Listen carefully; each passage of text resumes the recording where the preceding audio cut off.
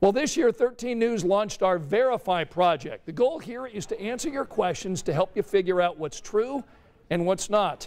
Our viewers have sent us thousands of questions. So tonight, our senior investigative reporter, Bob Siegel, takes a look at a claim circulating online about President Trump.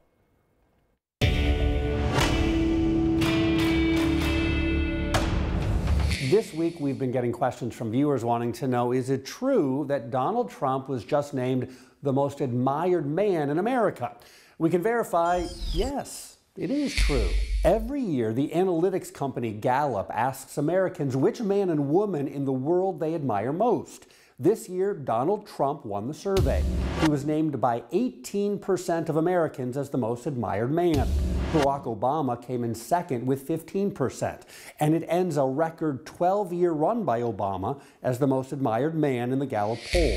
In explaining this year's results, Gallup says even though Trump is relatively unpopular now, with only 39% approval of his performance, his dominant performance among Republicans, contrasted with Democrats splitting their choices among multiple public figures, pushes Trump to the top of the 2020 Most Admired Man list. As far as the Most Admired Woman, Michelle Obama gets that title for the third year in a row, followed by Vice President-elect Kamala Harris. Have a question for the 13 News Verify team? Send us an email at verify@WTHR.com.